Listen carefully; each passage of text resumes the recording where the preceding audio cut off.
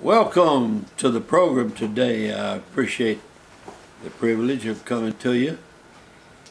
I want to read a scripture from Matthew, the 18th chapter, and the first verse through about 4. At the same time came the disciples unto Jesus, saying, Who is the greatest in the kingdom of heaven? Can you really believe that? Can you really believe that grown people, the disciples, followers of Jesus, would ask a question like that? I guess people are basically the same as, and the second verse says, and Jesus, I guess it's almost like the Lord said, and he called a little child unto him and set him in the midst of them. What an object lesson.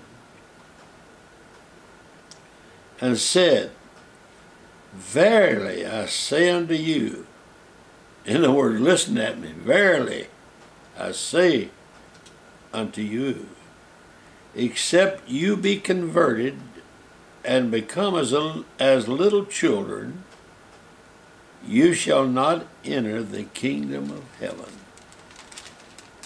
That's what you have to do, is become like a little child.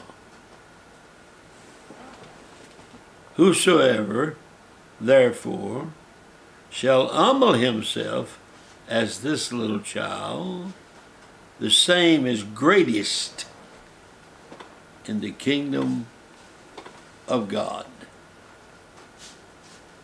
So, as they would say to a boy where I came from in Louisiana that was acting like this, they say, you're getting too big for your britches.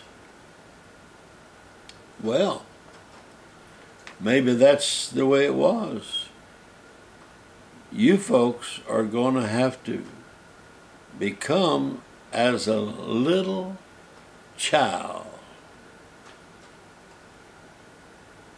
That's strange. So I think one thing that he was saying, don't lose your wonder. Don't lose your wonder. Become as a little child. Keep the sense of surprise. Children are just so surprised about it. It doesn't take rockets going off. It doesn't take all kinds of high-sounding things to get our attention. They just are surprised. Oh, yeah. Maybe something that you would even have, or something you wouldn't think of or care about, but they're just so surprised when you give them a gift. It means something to a little child. You must become as a little child and have appreciation. Have appreciation. Sometimes we don't seem to appreciate what we have and what God has done for us enough. Come as a little child and learn again to appreciate things. Don't worry about who's going to be the biggest. Don't worry about who is the chief among. No. I read a little story some time back that so touched me. This family had a little girl, 4 or 5 years old, and then they got another new baby in the house. And this new baby, their young daughter was just so fascinated with the baby. And she kept saying, I want to see the baby by myself.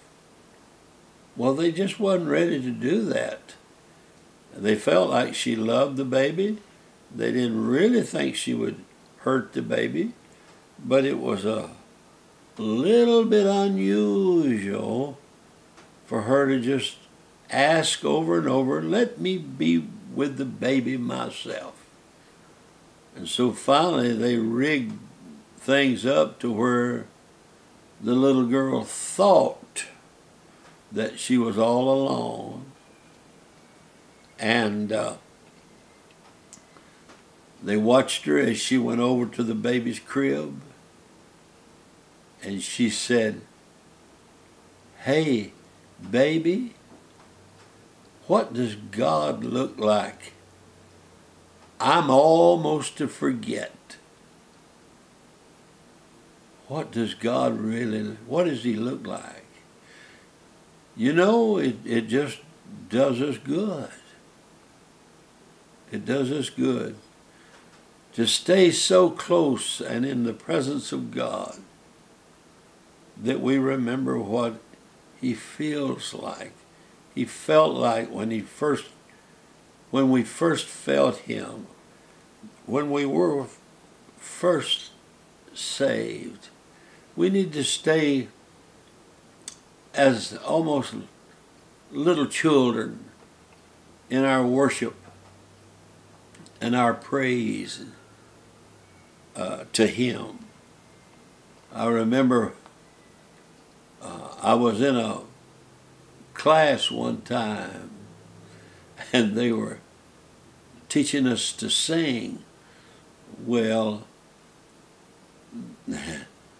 the man had a hard job with me. He didn't know it, but he was not going to be able to teach me to sing. But I was there, I was listening.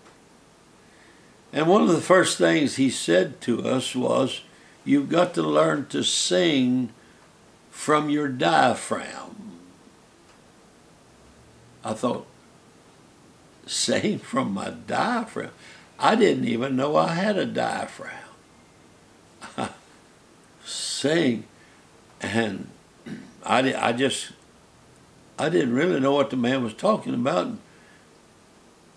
And so you know what I decided when I got back home and I was trying to breathe right and trying to exhale at the proper time and all of that intake and all.